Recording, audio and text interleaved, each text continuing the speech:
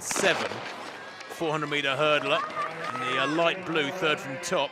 Will London in 8, and Haydock Wilson, Alex Haydock Wilson of Great Britain, the 22-year-old, in lane 9 to extreme left of picture.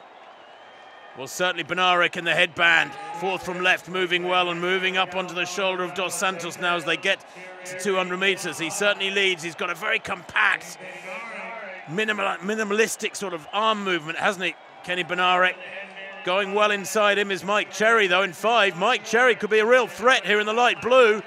Mike Cherry, Bednarek in the centre of these three, and then coming down the outside, Dos Santos with that 400-metre runner's strength. Bednarek's going back. Mike Cherry eases away, and he's going to hold this lead surely ahead of Dos Santos. About a 3-metre gap there, back to Bryce Deadman in third place.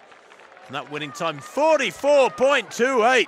That is quick for Mike Cherry. I don't know if the wind has eased off or what. Looked like he judged it to perfection. Holds his form tremendously well down the home straight. And that is the quickest time in the world this year by a couple of metres, taking the top spot in the world rankings away from Fred Curley. Good running too. A world lead from Mike Cherry to win this 400.